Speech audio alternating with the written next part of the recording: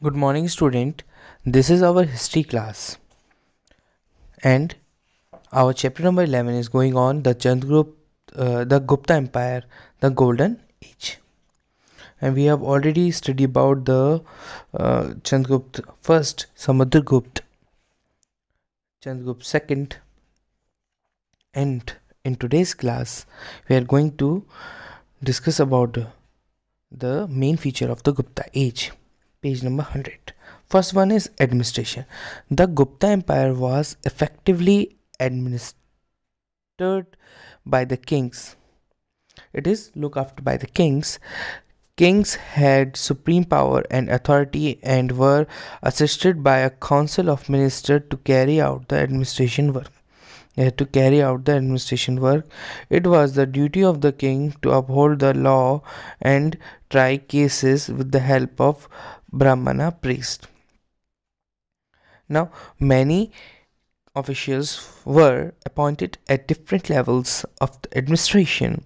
The empire was divided into many parts or provinces or bhuktis, and princes were appointed as governor of these provinces.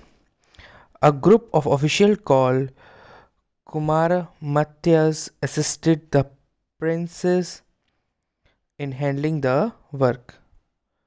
They were appointed by the king. Provinces were further divided into district or vaishyas. Vaishyapati had over each vaishya. Village were the smallest administrative unit. Village headmen look after the village independently. Administration was fully decentralized in Gupta age. Officials had a lot of freedom to administer their territories efficiently. Now the society. The people were honest and prosperous in the Gupta age. They lived a happy and secure life. Crimes were rare and there were no capital punishment. People were law abiding.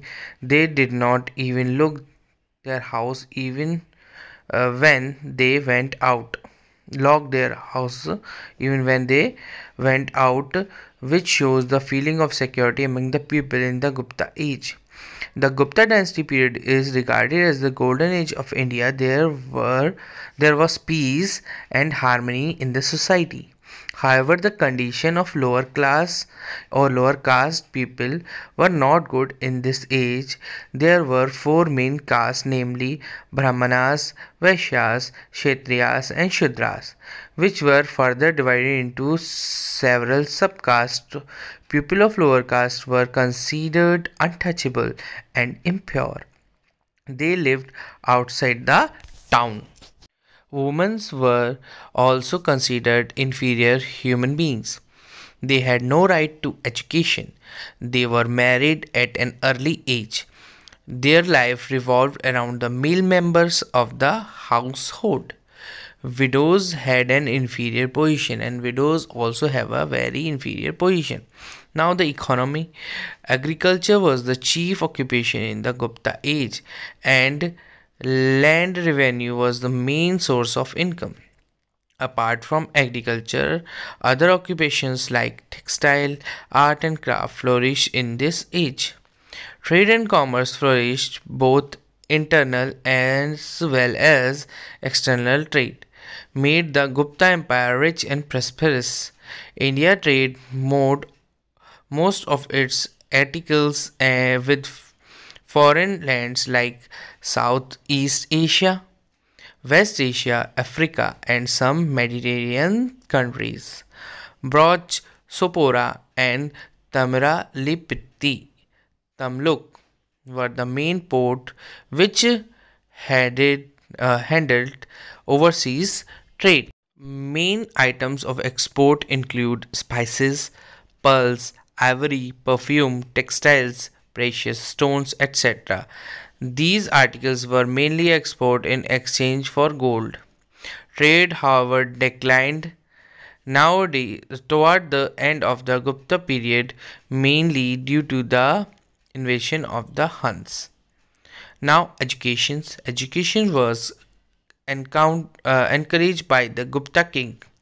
Many universities like Nalanda, Takshila, Vallabhi, and Ujjaini become famous education institutes of this period. Liberal grants were given to these institutions. Buddhism, Hinduism, grammar, logic, and medicine were the main subjects taught in these universities. Now, Nalanda University. Something about the Nalanda University. Nalanda University was the important center of Buddhist learning. It was founded by the Kumar Gupta in modern day Bihar. It became famous during the reign of Harsha. It was the first residential university of the world, and more than 10,000 students and 2,000 teachers lived here. Only male students were admitted in this university.